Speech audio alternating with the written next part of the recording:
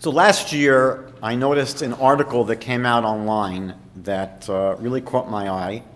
And the headline of the article read as follows: Branch Davidians still exist in 2018, 25 years after David Koresh's death.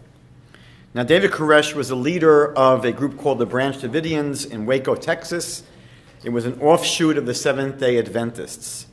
He was a very charismatic preacher, and he had memorized much of the Bible.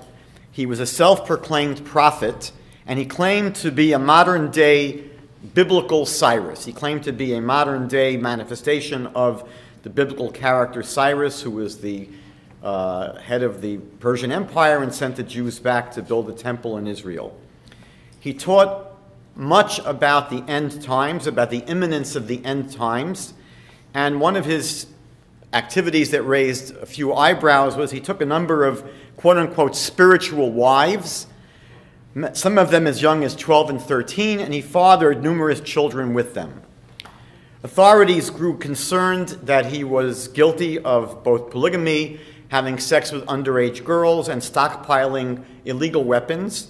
So in late February 1993, agents of the Bureau of Alcohol, Tobacco, and Firearms of the FBI raided his Mount Carmel compound in Waco and demanded that he come out and that he release the people that are there. A gun battle ensued in which 4 federal agents were killed, as well as 6 of the Branch Davidians.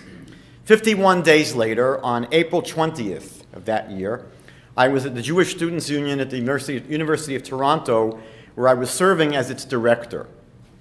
We had a large television screen in the lounge, and a student called me over.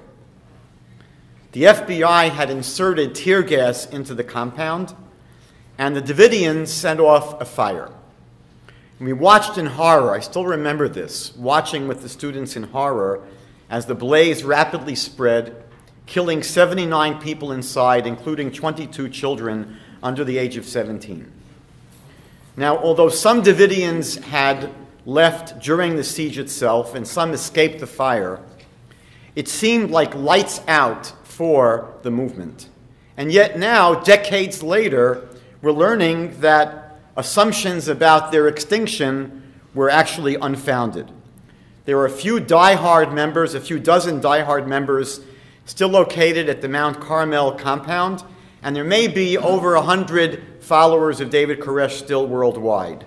Clive Doyle, who is one of their leaders, insists that one day God is going to resurrect Koresh and the other martyrs from 1993. Now, our focus tonight is going to be on a similar personality who lived in the 17th century, but reverberations of his life are still being felt in the Jewish world today. Shabbetai Tzvi was born on August 1st, 1626, in Izmir, Turkey. In those days, it was known as Smyrna. And that day happened to be a Shabbat. And so his parents, like many other Jewish parents, when a child was born on Shabbat, they chose to name him Shabtai. That's the origin of his name.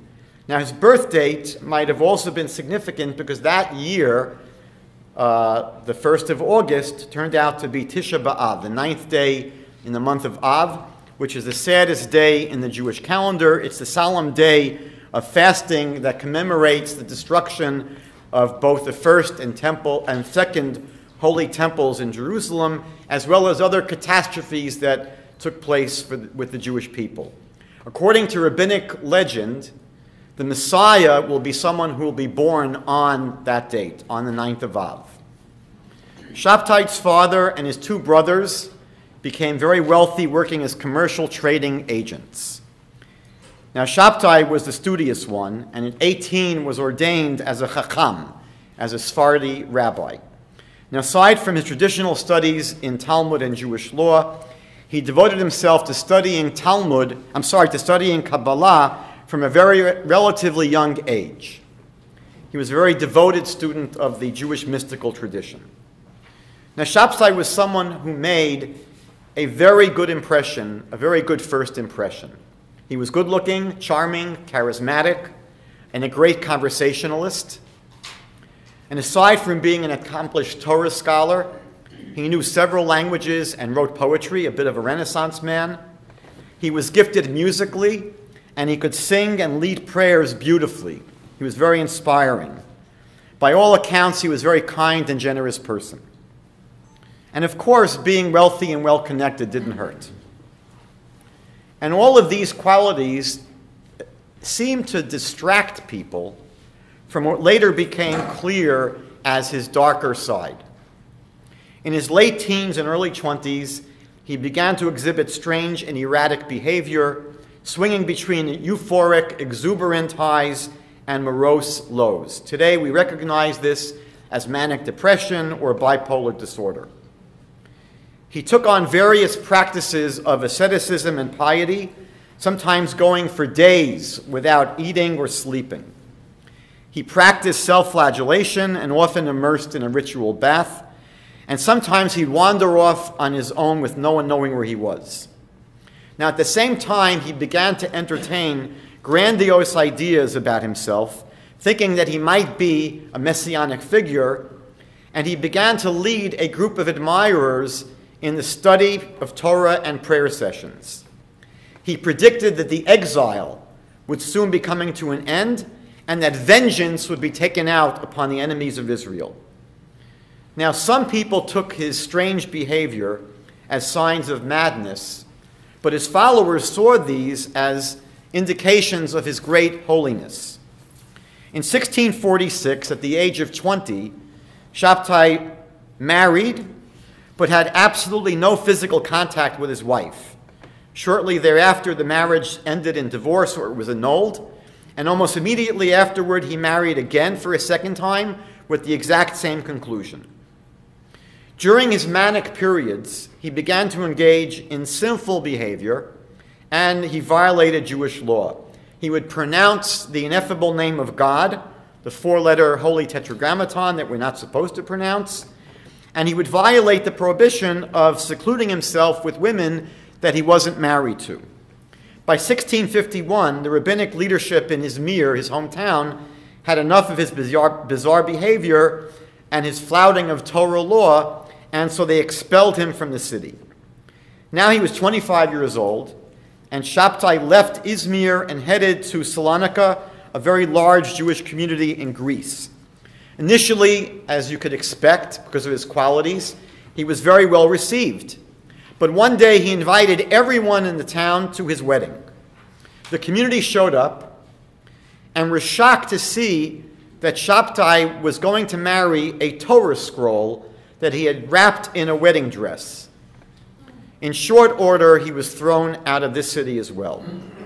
He wandered around Athens and other communities in Greece and Albania for about 5 years, and finally returned home to Turkey in 1658, settling in Istanbul, which back then was known as Constantinople. Now here his strange behavior began to escalate. One day he dressed up a large fish in baby clothing and wheeled it around the city in a baby carriage, explaining that this fish symbolized the need for the Jewish people to be redeemed from their exile. One day he announced that he was going to celebrate all of the Jewish festivals in 1 week, and so he did. He observed Yom Kippur, Rosh Hashanah, Passover, Shavuot, and Sukkot with all of their prayers and all of their attendant observances over the course of 7 days. And he explained he was doing this to atone for the sins of the Jewish people throughout history who had not properly observed these holidays. When this week was over, he revealed to the public a new blessing that he was going to institute. And he said that this new blessing should be recited whenever someone would sin as an act of devotion to God. Now, one of the blessings we recite each morning is Baruch Atah Hashem Elokeinu Melech Haolam Matir Asurim. Blessed are you, Hashem, King of the universe, who releases those who are bound up. Matir Asurim. But Shabbatai distorted the phrase Matir Asurim into Matir Isurim. He who permits that which is forbidden. And so before a large crowd, Shabbetai Tzvi recited his new blessing and proceeded to eat a piece of pork. And he explained that they were now living in a new age and that this act would bring about great spiritual rectifications and blessings. Obviously, the rabbinic leadership of Istanbul was having none of this, and they had him flogged and excommunicated. So he returned to his native city of Izmir, and he laid low for basically 3 years. In 1662, he apparently regained his stability, and he felt it was time to move on, and he decided to travel to Israel, but he stopped off on the way first in Cairo, Egypt. He made a very strong connection there with the community leader, Raphael Yosef. After several months in Egypt, he headed up to Jerusalem, and he seemed as well to have made a good initial impression there and stayed for about a year. In 1663, the leadership of the Jewish community in Jerusalem, knowing that he had wealthy connections down in Egypt, sent him as an emissary to raise funds in Egypt for their struggling community. Now's where the story begins to get strange. The Shabbetai Tzvi story doesn't emerge out of a vacuum. There are several streams that flow into it. One of the most significant was the terrible massacres of Jews in Poland and the Ukraine by Cossack hordes between 1648 and 1649. This took place in the midst of a revolt by Russian Orthodox peasants against their Polish Catholic overlords. And Jews were caught up in the middle, and tens of thousands, possibly up to 100,000, were tortured and butchered in the most horrible ways. There was a young Jewish girl who was orphaned in these pogroms and raised by Christians from the age of 6. Her name was Sarah, and the people that were raising her wanted to marry her off to their son. According to one account, the night before the wedding, her father appeared to her in a dream and told her that she will become the Messiah's wife. She immediately ran away, and she was found wandering around a Jewish cemetery. She ended up wandering around Europe, first going to Amsterdam and then to Italy, presumably to try to find her family. Sarah was a very beautiful young woman and had a reputation for being extremely promiscuous. Some say she was a prostitute. And apparently the reputation of this strange, beautiful young woman, who was both promiscuous and yet claimed that she would one day marry the Messiah, it spread.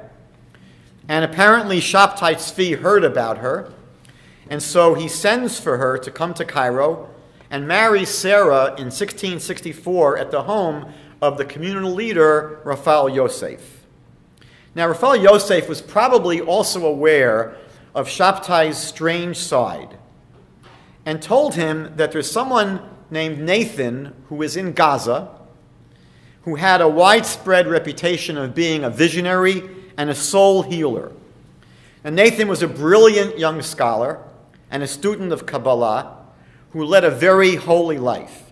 He had mystical visions and was able to read people. He could see into people's souls. And Nathan would have remedies, apparently, Shabbatai was told, for what was plaguing him and tormenting him. Shabbatai himself was probably aware that he was going through occasionally dark periods of depression. He probably didn't feel totally comfortable violating Jewish law, even though he did it. And so when Raphael Yosef suggested to him that maybe you should go visit this Nathan in Gaza, maybe he'll have a remedy for your soul. And so Shabbatai travels to Gaza to see Nathan. Instead of providing Shabbetai Tzvi with a remedy for his soul, Nathan immediately falls into a trance. And upon awakening, he excuses himself. He apologizes to Shabbetai Tzvi for waiting to have Shabbetai Tzvi come to him. He says, I'm sorry I should have come to you because I know that you are the promised Messiah. And he explains to Shabbetai Tzvi that his depressed and sinful states were caused by his soul fighting against very dark spiritual forces, and that he was suffering for the sins of the Jewish people. Now, Shabbatai was incredulous. Because even though he had entertained the idea that maybe he's a messianic figure, he didn't quite accept immediately Nathan's proclamation that he is the Messiah. And so Nathan spent 3 intense weeks arguing with him and trying to convince him that he actually is the Messiah. He finally convinced Shabbetai Tzvi that they should travel together to the holy cities of Hebron and Yerushalayim in Israel. And all the while they're traveling, Nathan of Gaza is trying to convince Shabbetai Tzvi that he is the Messiah. They returned to Gaza shortly before the holiday of Shavuot. And during the holiday at the synagogue, Nathan fell into a trance at the synagogue. And upon awakening, he publicly announced to the entire congregation that Shabbetai Tzvi was the Messiah and that he would conquer the Sultan without an army, and he would go to the Sambat-Yod River and lead the 10 lost tribes of Israel back to their homeland. It was a week later that Shabbetai Tzvi finally accepted Nathan's vision and embraced his destiny as Israel's Messiah. That summer, a number of weeks later, one of the first things he did was to abolish the fast on the 17th day of Tammuz. 3 weeks before Tisha B'Av, our national day of mourning, we begin with a more minor fast. And Shabbetai Tzvi said that we will no longer fast on this day. It's going to be a holiday, and we're going to rejoice. And the entire community of Gaza embraced him and feasted on the fast day of the 17th of Tammuz, celebrating with music, with dance, and with song. The next community to embrace Shabbetai Tzvi was the community in Hebron. However, when he tried going back to Jerusalem, things did not go as smoothly, because the people in Jerusalem had already had a taste of who Shabbetai Tzvi was. And while they were comfortable sending him as an emissary to go to Egypt to raise money, they weren't quite ready to accept him as the king of Israel.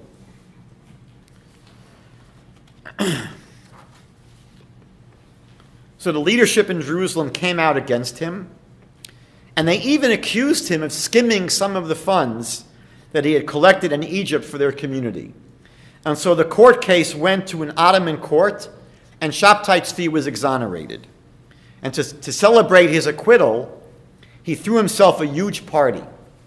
And at the celebration, he again recited his controversial blessing, that God is matir isurim, that God permits that which is forbidden, and he ate a nice big piece of non-kosher meat.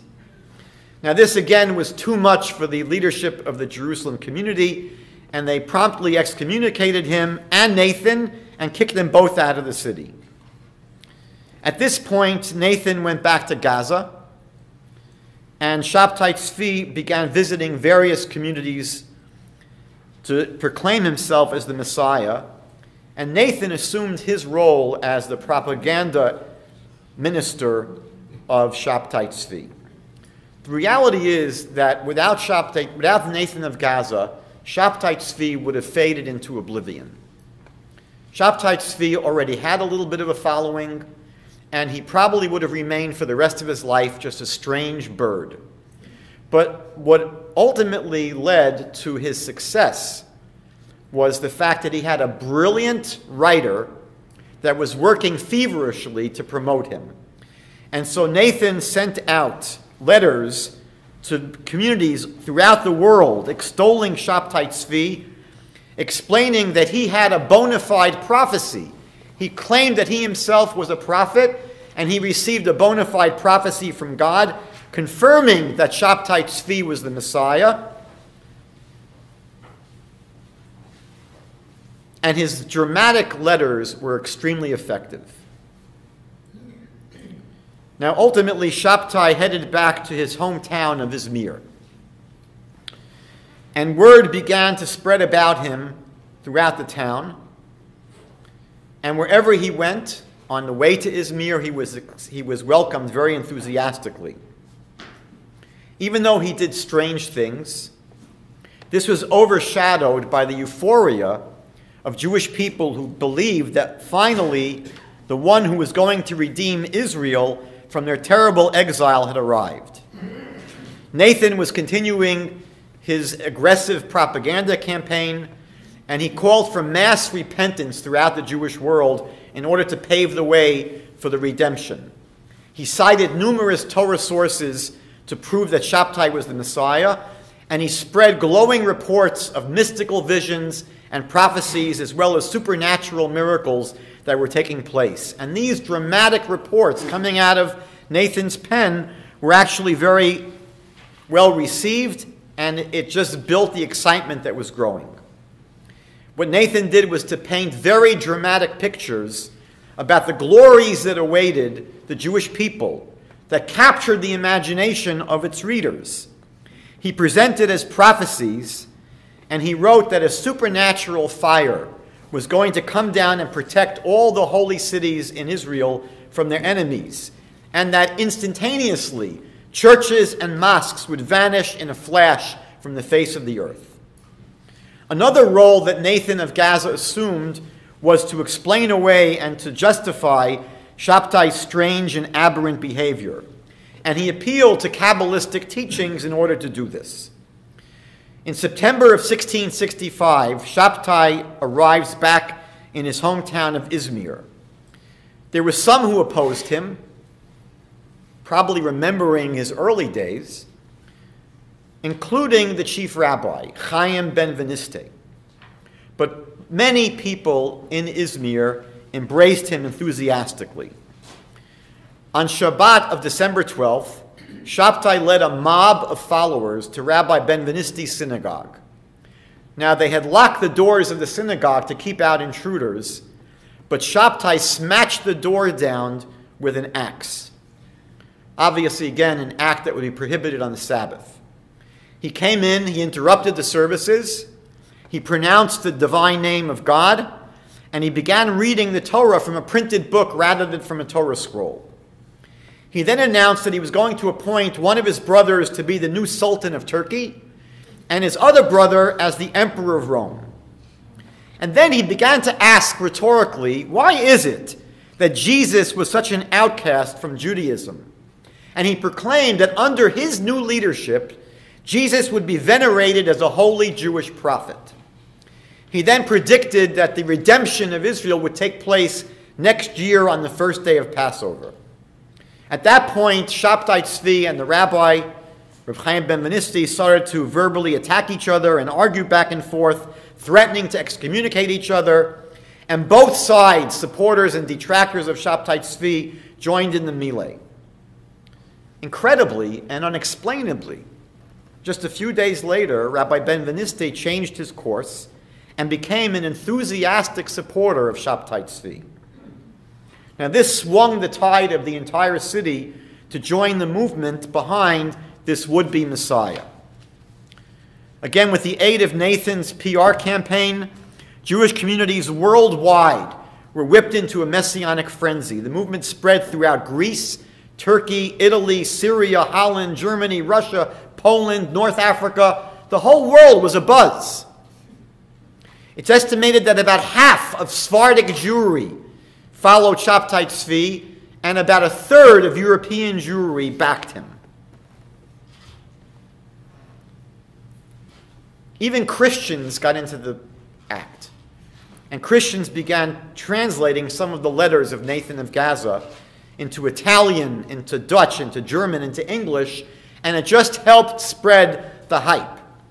There were incredible rumors that were being spread that in Scotland, people had seen huge boats with Hebrew writing on the boats, indicating that these were the 10 lost tribes of Israel heading back to their homeland.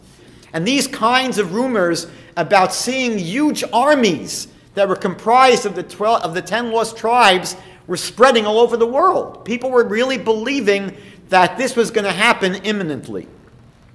Just to illustrate how much of a frenzy people were whipped into, I want to share with you the diary entry of probably the most famous Jewish diary ever written. It was written by Gluckel of Hamel, who was a Jewish businesswoman. She was born in 1646 and died in 1724, a wealthy woman.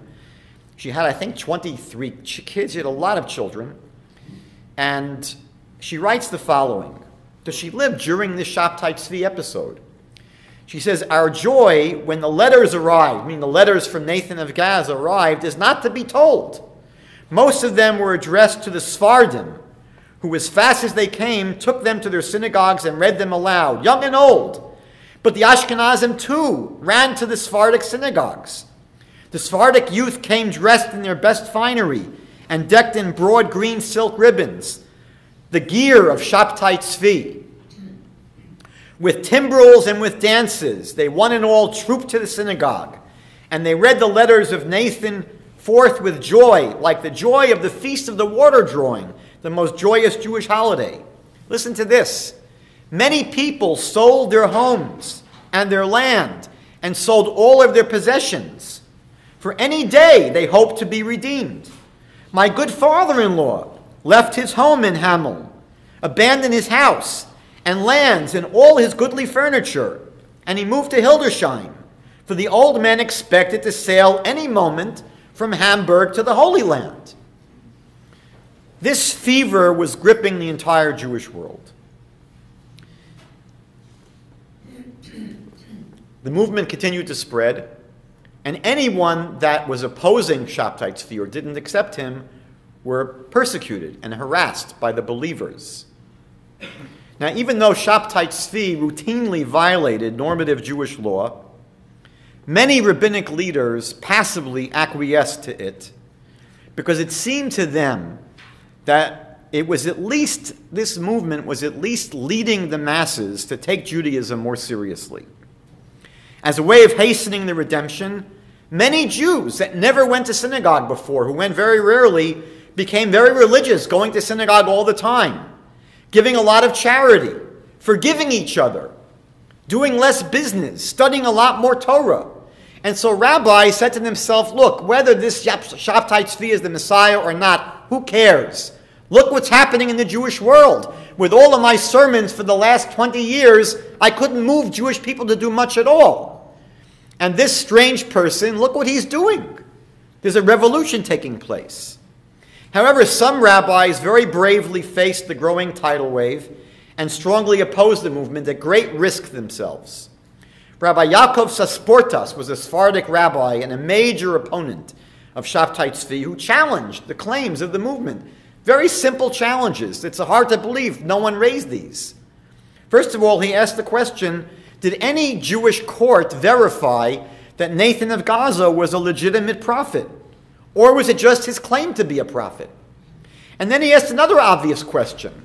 We have in our literature, in our Torah, in the Tanakh, descriptions of what's supposed to be happening with the advent of the Messiah.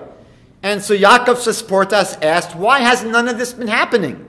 Nothing that's supposed to take place with the coming of the Messiah is taking place. Now at this stage, Shabbetai was sensing the rising wave, and he believed it was now time to bring his Messianic mission to the doorstep of the Ottoman Empire. And so he traveled from Izmir to Constantinople in 1666, early 1666. The Jewish community there in Constantinople, present day, again, Istanbul, grappled with how to handle his arrival. What are we going to do? Many believed that he could be the Messiah, but they realized that to proclaim him as the Messiah could put them in great danger in terms of the government, because this could be seen as treasonous behavior. On the other hand, if he really was the Messiah, how could they ignore him? And so it was really presented a tremendous dilemma to the Jewish leadership of the community. Some of the leaders of the Jewish community got together with the leaders of the Ottoman government and explained that we're going to be having a problem in this city. And so on February 5th, when Shabbatai's ship approached the harbor, the Sultan's soldiers boarded the ship and had him arrested. Now, he was thrown into a prison, but he was actually treated quite well, and he was able to receive visitors. And the fact that he was treated well and was able to dress in royal garments and receive visitors was something that strangely confirmed his messianic status in the eyes of his supporters. Before Passover, he was transferred to a royal fortress in Gallipoli, and his devotees started traveling hundreds and hundreds of miles to visit him in his new residence. Guards were bribed, and he was able to have significant freedom while he was in custody. On Passover that year, he offered up the paschal lamb, and he ate from the forbidden fats of the animal, which is a very grave sin in the Torah.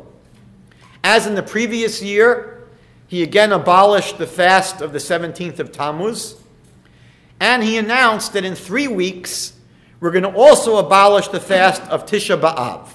The 9th of Av this year, he said, is going to be a major holiday.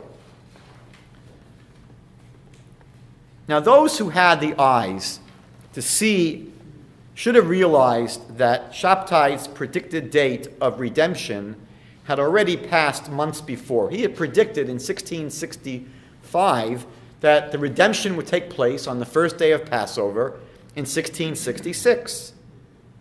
And it's now way after Passover. People should have seen that something was up. They should have also noticed that this would-be Messiah is locked up in prison, and it doesn't seem that anything that's going to be good for the Jewish people is happening anytime soon. In addition, there were reports coming out that he was carrying on with young women that were being provided to him by the prison staff. Now, Nathan of Gaza had to explain the imprisonment as Chevlei Mashiach, as the birth pangs of the Messiah. Our sages tell us that just as the birth of a baby is preceded by tremendous pain that the mother goes through, so our sages say that the Messianic redemption will be preceded by terrible suffering. And so Nathan said that all of these terrible things that are happening to Shabbetai Tzvi, these are examples of the Chevlei Mashiach, the birth pangs of the Messiah. Now, while he was imprisoned in Gallipoli, there was a Kabbalist from Poland named Nehemiah HaKohen. And he came to the prison to check out Shabbetai Tzvi. And he wanted to challenge Shabbetai Tzvi's claims to being the Messiah. And one of the things he told Shabbetai Tzvi was, how can you be the Messiah when our literature tells us that before the coming of the Messiah, Mashiach ben David, the Messiah, the son of David, there's going to be the appearance of the Mashiach ben Yosef, the Messiah, son of Joseph, who would die in battle. And so Nehemiah HaKohen said, where was this Mashiach ben Yosef if you're the Messiah? So Shabbatai insisted that actually a student of his named Avraham Zalman, who was killed in the Chmielnitsky massacres, he was the Mashiach ben Yosef. At that point, Nehemiah HaKohen said, that's impossible, because I'm Mashiach ben Yosef. So the two had a huge debate. And for days they didn't go to sleep. And they argued for days and days and days. And finally, Nehemiah denounced Shabbetai Tzvi as an impostor and as a danger to the Jewish people. But he realized that he had, at that moment, put his life in danger. Because the followers of Shabbetai Tzvi were very intolerant of people that opposed their movement. And he sensed that his life was in danger. So he came up with a strange but brilliant way out of his dangerous situation. He called for the guards in the prison to come, and he said, I want to convert to Islam. Now, it was probably a fake conversion, as we'll see, but it was a clever maneuver in order to save his life. But more than that, he used this as a way to basically inform on Shabbetai Tzvi. And he denounced Shabbetai Tzvi to the government as a traitor to the government, to the Ottoman Empire, and as a dangerous revolutionary. Afterwards, Nehemiah HaKohen returned to Poland, and from what we know, he resumed his life as a normal, traditional Jew. By this time, the Sultan finally had enough of the whole charade, and he transferred Shabbatai once again to another prison where he himself was based. When Shabbatai came to the prison, the Sultan and his advisors, including his physician, who was a Jewish convert to Islam, came to ask him about his Messianic pretensions. Shabbetai Tzvi played dumb, and he said, I have no idea what you're talking about. Me, the Messiah? Now they countered by saying, look, you've got a huge movement that's going crazy, insisting that you're the Messiah. And we're afraid that a rebellion's going to break out. Now previously, Shabbetai Tzvi had promised his followers he would remove the turban from the Sultan and place it on his own head. Now this might have been said as a way of bragging about how he was going to rule the world, but it may have been an unintended prophecy, as we'll see. The physician advised that Shabbetai be given the choice of embracing Islam or being beheaded. In a heartbeat, Shabbetai Tzvi removed his head covering, his Jewish head covering, spit on it, and railed against Judaism, and declared that now he was a Muslim. He was given a special turban by the Sultan, as well as a new name, Aziz Mehmed Effendi, and he was appointed the gatekeeper of the palace and given a generous salary. Now, as you can imagine, the followers of Shabbetai Tzvi were stunned, absolutely stunned. And initially, they simply denied reports. They insisted that the reports of his conversion were a lie. It wasn't true, they insisted. But the truth began to emerge as people saw him publicly walking around as the palace guard and as a Muslim. This shock, as you can imagine, was extremely painful for the Jewish people. Number one, because it was so incredibly unexpected. It went totally against the grain of everything they expected and were hoping for. But there was something else that was going on. Many Jewish people who expected imminent redemption began taunting their non-Jewish neighbors that there would soon be payback for all of the misery that they caused the Jewish people. Now, these same Jewish people have egg on their faces. Some Jewish people converted to Islam. It's reported that 300 families followed Shabbetai Tzvi into Islam. Some converted to Christianity, and some committed suicide. That's how terrible this shock was. Many Jews ended up just simply giving up their faith in the coming of a Messiah who would redeem them. It just seemed like this was a bad belief to harbor. And so the faith and the belief in the coming of a Messiah to redeem the Jewish people weakened among the Jewish people.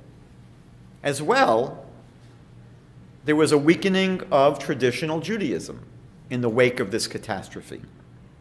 People began to believe that they will have to be the ones to bring about the redemption on their own. And so rather than relying on God and relying on God sending the Messiah to save the Jewish people, there was a growing movement saying that no, we will be the ones to bring about the redemption. And you have here the roots of what we would refer to as secular Zionism. Zionism, as you know, in a way is a Messianic movement. Now, Nathan of Gaza went into extreme damage control at this point, and numerous theories were churned out to explain away what happened. Some said that the person who converted was not really Shabbetai Tzvi. He's a lookalike or a phantom, and that the real Shabbetai Tzvi ascended up to heaven, and he will soon return to redeem us.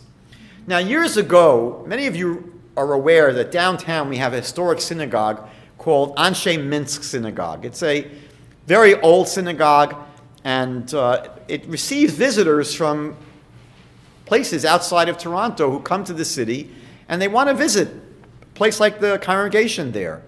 And the rabbi, Rabbi Shmuel Spiro, takes people, tourists, on tours of the synagogue. So one year he called me up, and he said, look, Rabbi Skobac, I'm going to be away, but there's a group coming from Nebraska of high school students from a Christian high school, and they're coming to Toronto, and they want to see a synagogue, and they said, can we come to your synagogue? And I said, sure, you can visit. And so he asked me if I would lead the tour that day. So I showed the students what the synagogue, I showed them, here's the Holy Ark that has the Torah scrolls, there are the prayer books, there's the balcony of the women's section, and I basically explained what happens in the synagogue, and I didn't speak for that long, and I just asked, are there any questions? And one young woman raises her hand, and she says, I have a question. And I said, what's your question? She said, what does Judaism teach about false messiahs? Now you have to remember, this is a Christian high school, and I felt a little bit queasy. What am I going to say to them? So I told them the story of Shabbetai Tzvi. I told them the story about this person who claimed to be the Messiah, but at the end, he ends up converting to Islam, and his followers, some of them say, no, the one that converted, it's not really Shabbetai Tzvi, it's a double, but the real one went up to heaven, and he's going to come down to redeem us. The whole group of students started laughing. They broke out in laughter. Their teacher said to them, what are you laughing about? That's how our religion got started.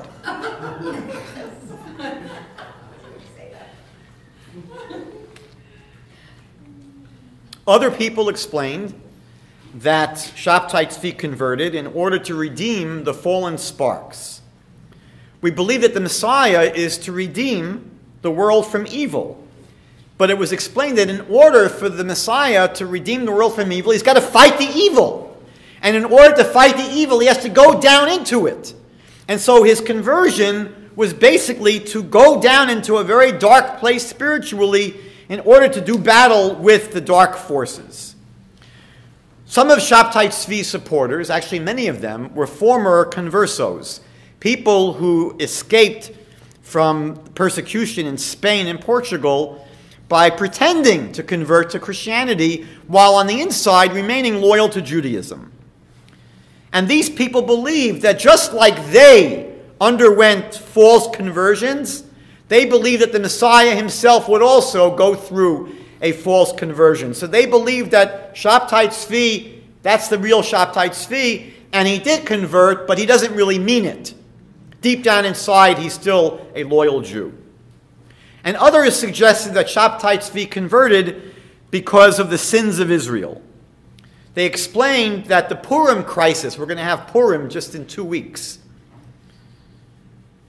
And the Talmud says that the Purim crisis took place because the Jewish people at that time sinned by partaking in the party of King Achashverosh.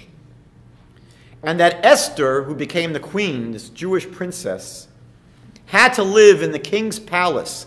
And according to one view in the Talmud, she even had to eat non-kosher food.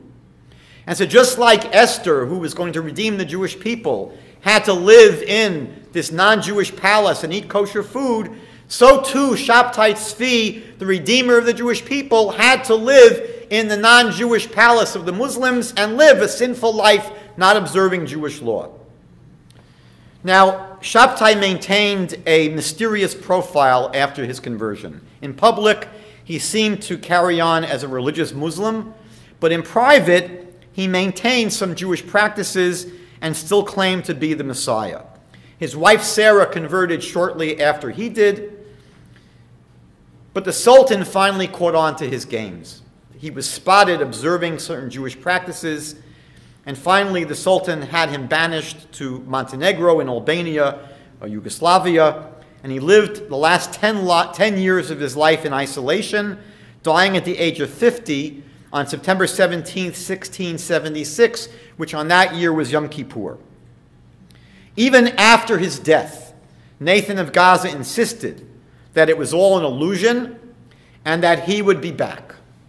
Just as Clive Doyle insisted that one day David Koresh will be back, so Nathan of Gaza insisted that one day his sinful Messiah would come back as well. Nathan ended up dying 4 years later. Now, one of the things that puzzles many, many people is how could the Jewish people have so deeply fallen for this whole thing? So many blame the terrible suffering that preceded the affair on rendering the Jewish people vulnerable to a messianic expectation and anticipation. First, there was the expulsion from both Spain and Portugal between 1492 and 1497. That was an incredible uprooting of huge parts of the Jewish community. In 1516, the first Jewish ghetto was established in Venice, Italy. During the entire time period of the Middle Ages, there was tremendous persecution by the church against Jewish people. Shortly before this, Martin Luther, who started the Reformation, initially looking to be friendly toward the Jewish people, engaged after a number of years in their own terrible persecutions of Jewish people. And again, shortly before Shabbetai Tzvi's proclamation of himself as Messiah, we had the Chmielnicki pogroms, which some people estimate wiped out 1/3 of European Jewry. Then in 1655, there was the Russian-Swedish War, where tens of thousands of Jews perished as well. So some scholars insist that the reason Jewish people became so vulnerable to jumping on the bandwagon of someone claiming to be the Messiah was that after all of this terrible suffering and persecution, they were desperate. They were desperate for someone to come and redeem them. Other scholars blame the widespread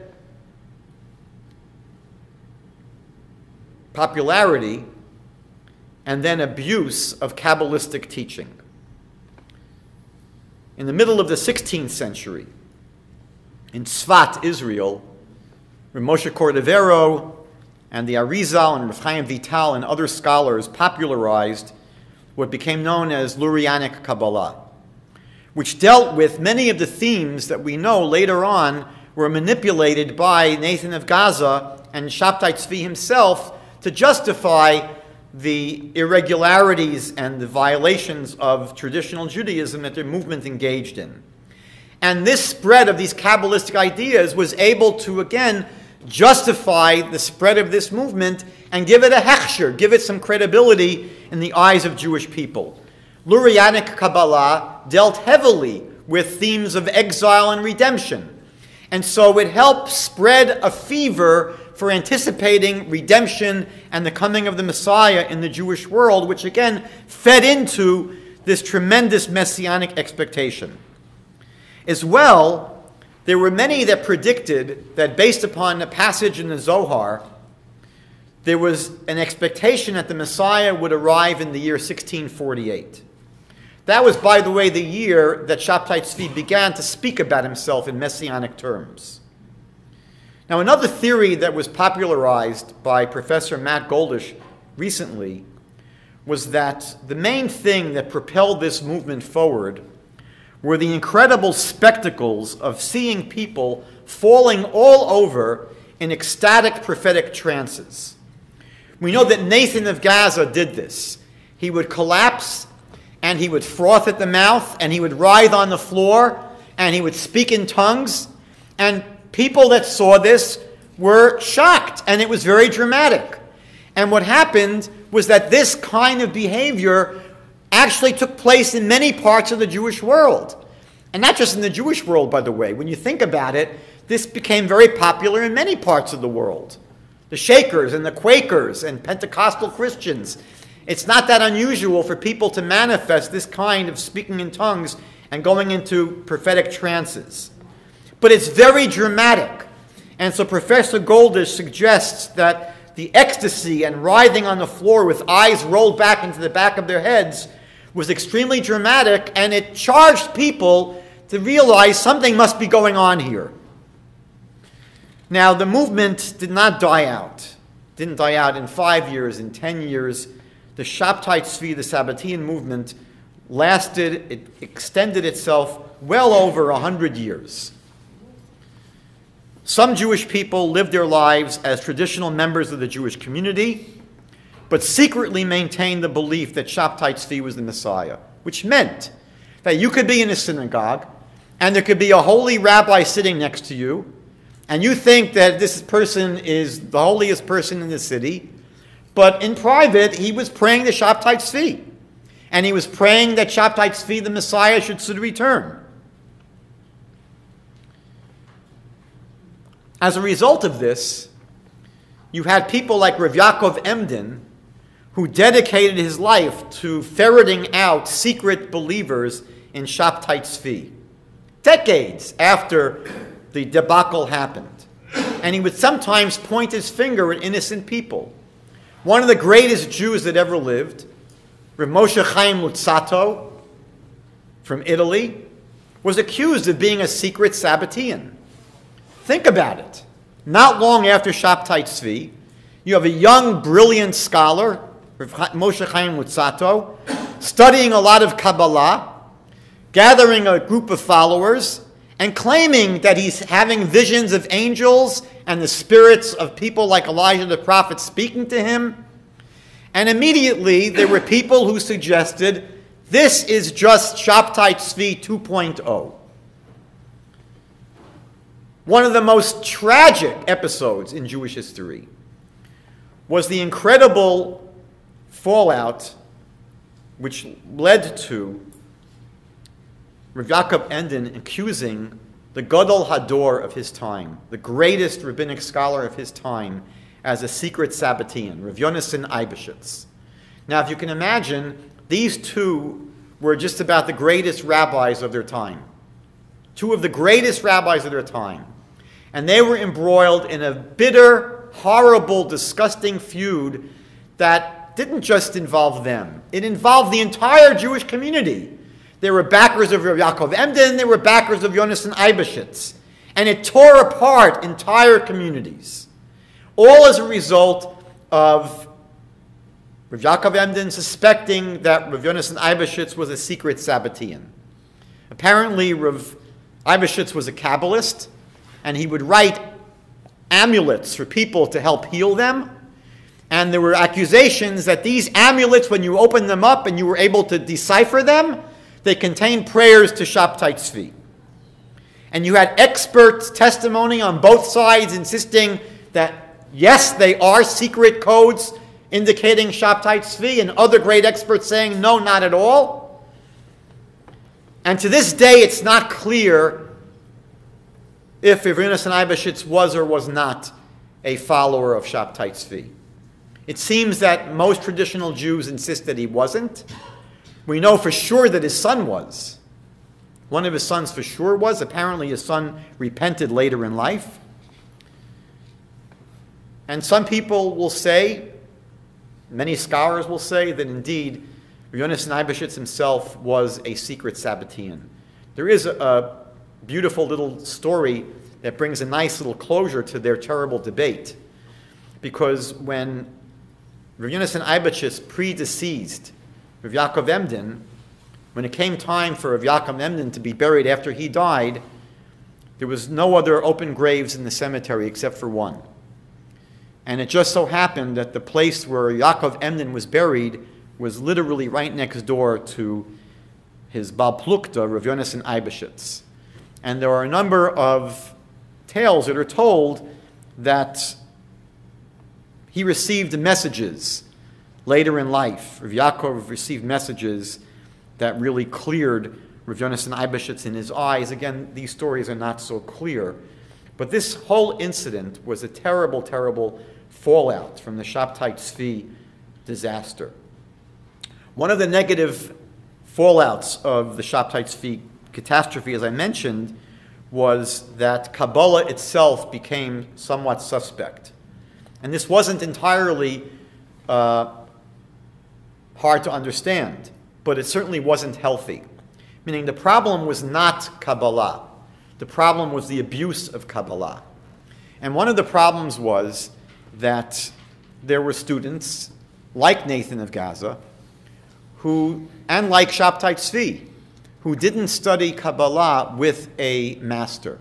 They studied on their own. And the word Kabbalah means that which is received. You have to learn Kabbalah from a master that teaches it to you. You can't just learn these difficult doctrines on your own because they're very, very easily misunderstood and distorted.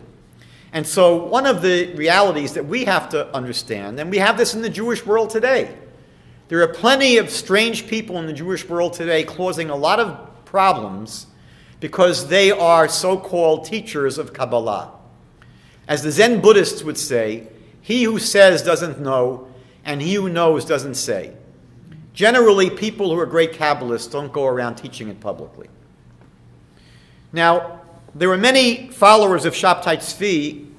Instead of remaining traditional Jews and secretly following Shabbetai Tzvi, there were many of his followers who publicly embraced Islam, but secretly practiced Judaism. And this group was known as the Dunmeh. And the Dunmeh still exists to this day in Turkey. Some estimate between 4,000 and 100,000 of these Dunmeh descendants are alive today. However, most of them have become pretty much secular, meaning there are probably very few, if any, dyed-in-the-wool real believers in Shabbetai Tzvi and followers of traditional Dunmeh practices. But the Dunmeh practices were very strange. We know that they would only marry themselves. They did conduct very ritualized sexual orgies, and they did maintain some Jewish practices and a steadfast belief that Shabbetai Tzvi was the Messiah. One of the most grotesque developments coming out of the Dunmeh was, at a later time, a movement that was started by Jacob Frank. Jacob Frank met some of the Dunmeh, and he came to believe that he was a reincarnation of Shabbetai Tzvi. And he started a very, very depraved sect with his daughter Eva that practiced all kinds of sexual abominations. He ended up with his sect converting to Christianity and actually telling the Christian church that the blood libels are true. And the Jews do kill Christian babies and use their blood for Passover matzah. Now, the reaction of the Jewish community after the Shabbetai Tzvi incident was basically to sweep it under the rug and not deal with it. In 1977, I drove my car over a cliff in Pennsylvania. And I was able to, I survived that accident. I used to be 6'5" like Julius, but otherwise I walked out without a scratch. And I forced myself to get back into the car to drive, and I did. And then many, many, many years later, I started having panic attacks driving on highways. And some person suggested to me that your problem, Skobac, is that when you went through that traumatic experience, you didn't deal with it. You basically buried it. You didn't go to a therapist. You didn't talk to anyone about it. You basically toughed it out, and you made yourself drive. And then it came back to bite you. And so the Jewish community basically did the same thing at the time of Shabbetai Tzvi. It was so traumatic, they just didn't want to think about it. They didn't want to deal with it. And so everyone tried to forget about it and move on. And yet it's very hard to do that.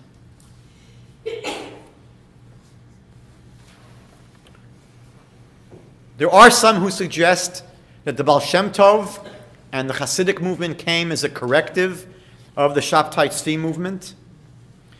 I just want to end with one final thought. There are many things that we can learn from the Shabbetai Tzvi incident. And I mentioned already the potential abuses of Kabbalah, but I want to just conclude by speaking about the potential dangers of the Messianic idea in Judaism. When there is this belief that we will be redeemed by a Messiah, it's not so strange that people who are phonies and charlatans will step into that slot. I've got a book at home that's called 50 False Messiahs in Jewish History. We've had many false messiahs, many of them. And normally these movements do not turn out good. Now, it's not coincidental, I believe, that when we go through our Tanakh, we find very few references to the person of the Messiah. You go through our entire scriptures, there may be only a handful, 7 or 8, explicit references to a descendant of David who will one day assume the position of the king of Israel, and he will rule at the time of the utopian future. But for the most part, our Bible doesn't focus on this person of the Messiah. What our scriptures focus on is the Messianic age. We have hundreds of prophecies in the Bible that speak about what the world will look like when the Messiah is here. That's what's really important. What's important about the Messiah is that he is going to be the catalyst and the leader of our people at a special time. And that time is what's crucial. And it's that time which basically certifies whether someone is or isn't the Messiah. That was the problem with Jesus 2,000 years ago, that none of the Messianic prophecies came true in his day. And so in order to continue, the movement of Christianity had to redefine the concept of Messiah to basically say the Messiah is supposed to die. He dies to atone for the sins of the world. And it's what led the Sabbateans to redefine the whole concept of the Messiah, to say the Messiah was supposed to convert to another religion. That's why I believe what we have to focus on primarily is the Messianic age, is what the Bible focuses on. It's interesting that the Talmud says that at the end of our lives, we're going to be given a final exam. The tractate Shabbat 31a says that we're going to have a number of questions that will be asked by the heavenly court. And one of the questions is going to be, Tzipisa li Yeshua. Did you expectantly await the coming of the salvation, the coming of the redemption? It doesn't say we're going to be asked, did you await the coming of the Messiah? It's really the same thing. But I think it's significant that what we're going to be asked is specifically about, did you await the redemption? Did you await for a transformed world? And I think that's what we're being instructed to focus on. In Avot de Rav Nassan, Rav Yochanan ben Zakkai taught, if you have a sapling in your hand and someone tells you the Messiah has arrived, first plant the sapling and then go to welcome the Messiah. We're supposed to live our lives. And what's important and foremost is to be obedient to God and to await the coming of the redemption that our Bible promises us. The Messiah will be, God willing, the catalyst that will bring that about. But ultimately, what's primarily important is the redemption, more than the Redeemer. Okay, that's basically all I had to share for tonight. If there are comments or heckling or questions, I will do my best to entertain them. I want to confess, by the way, I just want to make another confession. Probably there are few people in Jewish history that are as well documented as Shabbetai Tzvi. The literature about Shabbetai Tzvi and the spin-off problems is immense, absolutely immense. And one of the reasons was, this was slightly after the printing press came out, everybody was writing about it. Everybody wrote about it. And I told myself to prepare for this class tonight, I have to read the Bible on this topic, which is a 1,000-page tome by Gershom Scholem, who is considered to be the leading academic scholar in both Kabbalah, so to speak, and especially the Sabbatean movement. And while I had good intentions and I began the book, my problem was that I was taking very copious notes, and it just became impossible to finish. I'm hoping in the near future to make a siyum, and but anyone interested in this topic, if you want to really knock yourself out, Gershom Scholem's 1,000-page monstrosity on Shabbetai Tzvi, the mystical Messiah.